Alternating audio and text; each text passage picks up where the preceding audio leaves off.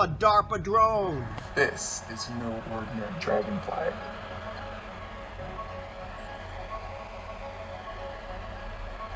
It got its spy wings in the 1970s after the CIA's Office of Research and Development created Insectodopter. And even though it was never operational, it's still one of our favorite artifacts to share.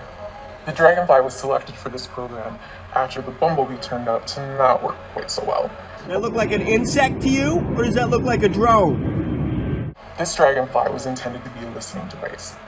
It had a small engine that would make its wings flap up and down, and it was directed and guided by a bimetallic strip on the back and a laser beam. It could actually fly 200 meters in 60 seconds. This data link actually back here with the laser was how we were able to intercept the sound that it was picking up. 6 hours before my ladybug protest at the Federal Building. The CIA Dragonfly ultimately proved not to be operational because in crosswinds over 5 miles an hour, it just was taken off of its trajectory. But it stimulated further research into using UAVs, which this was the smallest of its kind at this point in history.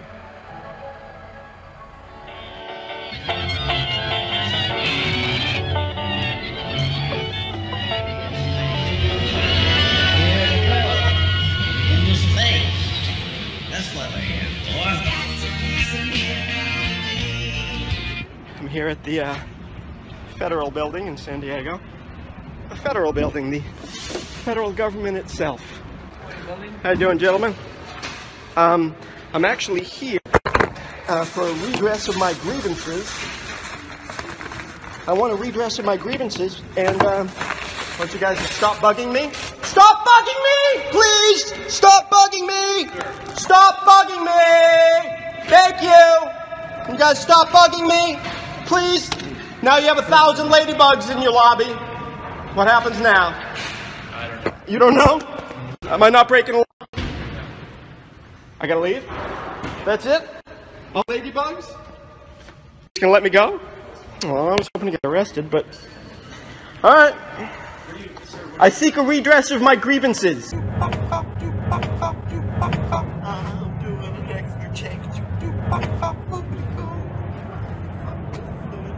Holy shit, dude. That's a DARPA. That's a drone. Oh, yeah, you can see it's a drone. I'm sorry, man, that's a drone. That's not a bug, that's a drone. If there's a bug, he would have flown away and he wouldn't have, I don't know, metallic features. What the actual hell, man?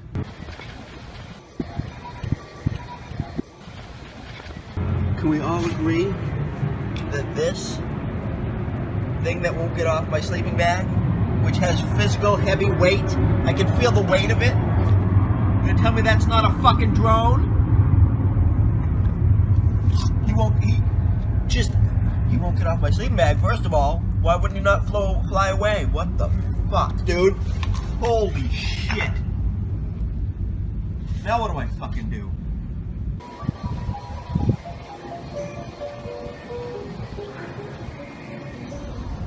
Shit. Tell me that's not a fucking drone? Dude, that's a DARPA thing right there.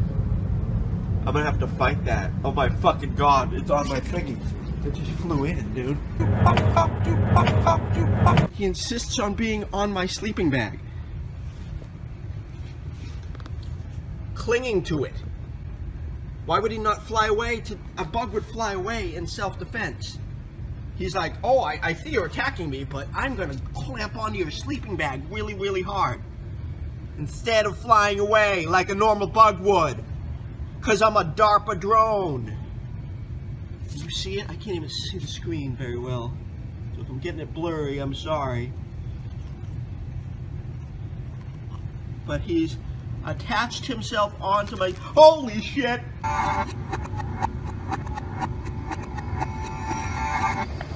That is a DARPA fucking drone, and I don't want to get my hand that close to it. And now he's literally hiding himself in the leaves. So instead of trying to get away like a normal creature does, this guy methodically just walks like a fucking robot over into that pile of leaves. Is that how insects usually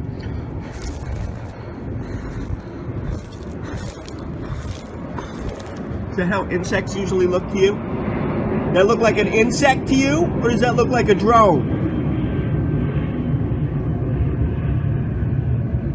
This thing that flew in and latched onto my sleeping bag this morning, 6 hours before my ladybug protest at the Federal Building. It's a fucking robot, man. So I captured him. You guys missed the big protest at the Federal Building. No, there was over 1,000 of us there. Oh, it's over now, but you missed it. She doesn't care. There was 999 ladybugs and me.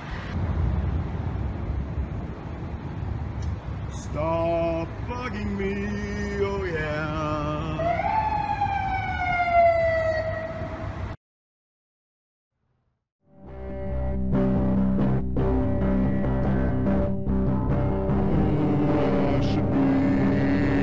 How am I harassing you? You're harassing me now with that camera following me around when I make my phone calls.